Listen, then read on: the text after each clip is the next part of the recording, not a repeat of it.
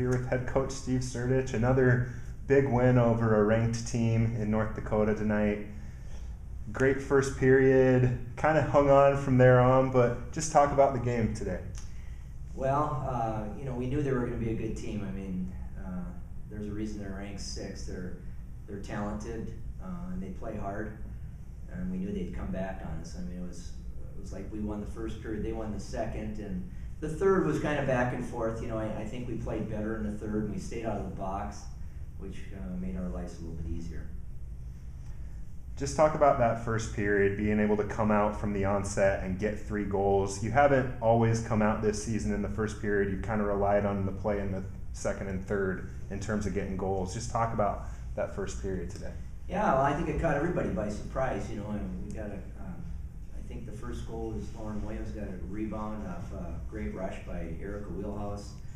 Kim Leader, and she got a nice point shot, and North Dakota does a nice job blocking up the middle of the rink, and hers found its way through. And of course, Erickson sniped that one right over that shoulder of the goalie. So there were three quality goals, and then the second period was kind of reverse of that. Just talk about getting goals from some girls that haven't scored so much this year, and Lauren Williams, Kim Leader. You've kind of relied on that power play tonight. All 3 even strength goals, and from some different places. Yeah, it's interesting. Our power play struggled this weekend, and a lot has to do with North Dakota. I thought they were very aggressive and made life difficult for us, and we didn't execute.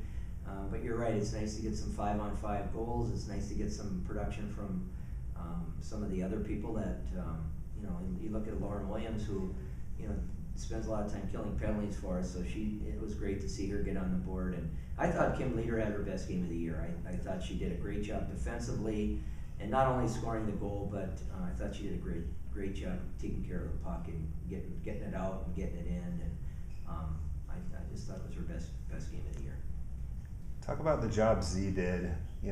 Typical Z comes out after 3 goals. You guys weren't able to find the net in the second and third, but she really made some good saves and kept you in it, and kept North Dakota from taking over. Yeah, she's.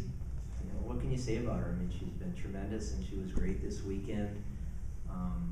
Boy, she made a couple of huge saves for us, and the big thing about Z is she makes the saves that she's supposed to make, and then there's a couple that she makes that she probably shouldn't.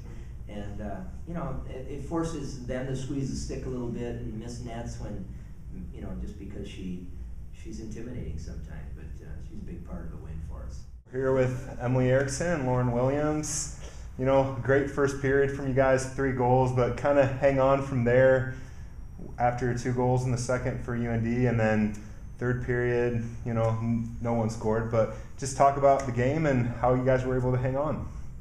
The first period, I think we did really well taking care of the puck and doing the little things and making sure we got the puck deep and got it behind the D so we'd have to go back and get it.